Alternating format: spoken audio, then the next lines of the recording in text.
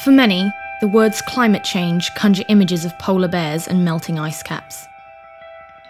But one of the biggest impacts is much closer to home: the threat to our health.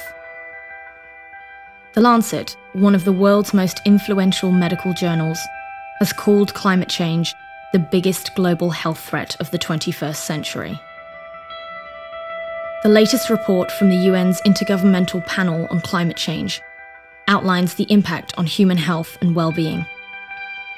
Using the best science available, now more certain than ever, it details the risks and vulnerabilities each country faces.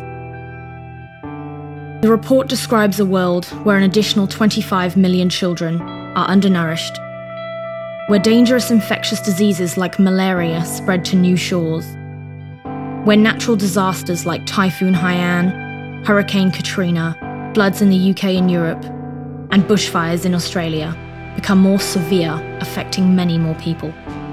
These pressures are likely to exacerbate poverty, civil unrest, and conflict around the world. But the story doesn't have to end that way.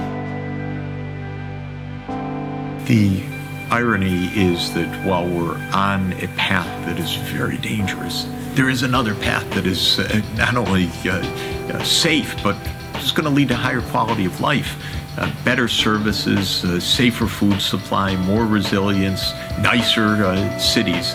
We have to change from the old fossil fuel economy and the old way of doing things to smart cities, smart transport, moving to low-carbon energy systems. We can cut rates of respiratory and heart diseases, like asthma and heart attack, if we use cleaner energy and reduce air pollution. We can tackle obesity and prevent road deaths by building sustainable cities and green spaces that encourage walking and cycling. We can improve public health and reduce the cost of medical care by creating low-carbon, climate-resilient health systems. And we can create green growth and jobs that tackle poverty and reduce vulnerability to climate change. To make this a reality, we need to build partnerships for sustainable development and health across all sectors. Climate change is one of the greatest health threats we face, but together we can turn it into one of the greatest opportunities. To find out more, visit climateandhealthalliance.org.